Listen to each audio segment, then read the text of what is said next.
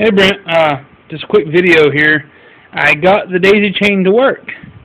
I had an idea last night in the shower that, why don't we take it back to basics, and I got an LED out.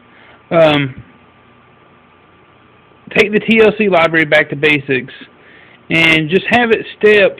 I set 6 TLCs and just had it step each channel, each output, +1, starting at 0 all the way to 16 times 6.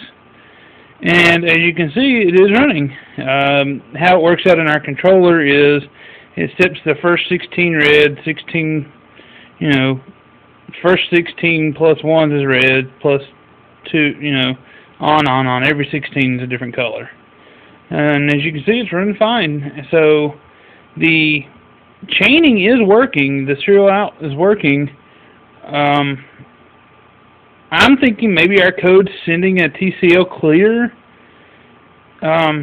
in the frames. That's the only thing I can think of, is that it's sending a clear somewhere in our animations.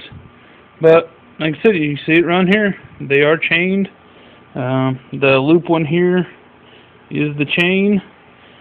This is power to the second controller, and the first controller is hooked up.